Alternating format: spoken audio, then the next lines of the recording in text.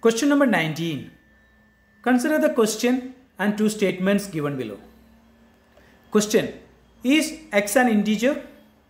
Statement 1. X by 3 is not an integer. Statement 2. 3x is an integer. Which one of the following is correct in respect of the question and the statements? So here we need to answer the question: is x an integer, based on these two statements.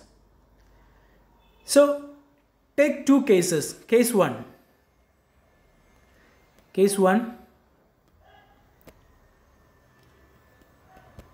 X equal to 5. Then statement 1.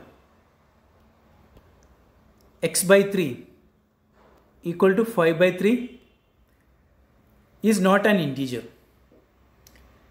Okay. Then statement 2. 3x equal to 3 into 5 equal to 15. It is an integer. So both the statements are satisfying and x is an integer. Now see the case 2. X equal to 5 by 3. Here x is not an integer. Now let us see whether these statements are following this digit, this number. When considering statement 1, x by 3 is not an integer. X by 3 equal to 5 by 3 by 3 equal to 5 by 9. It is not an integer. This is true.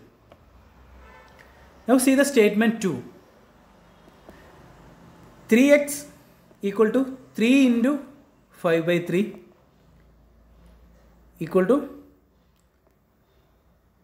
5. 5 is an integer. So when x equal to 5 by 3, a non-integer, and x equal to 5, an integer, both the statements are satisfying.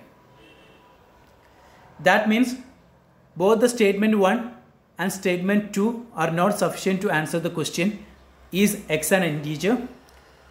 It can be an integer or not.